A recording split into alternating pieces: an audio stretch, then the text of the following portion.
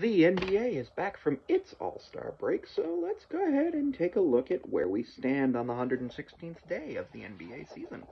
I am 455 and 366 through 811 games. There's 12 games today for a total of 823. I'm going to go ahead and take Orlando 106 over Cleveland 104. I'm taking Detroit 124 over Indiana 123. Philadelphia 115 over the New York Knicks 102. Brooklyn 115 over Toronto 112. Dallas 131 over Phoenix 119. Boston 121 over Chicago 104. Houston 123 over New Orleans 100. The LA Clippers 123 over Oklahoma City 99. Denver 151 over Washington 83. Charlotte 100 over Utah 98. The Lakers 103 over Golden State 101. And Sacramento 93 over San Antonio 84.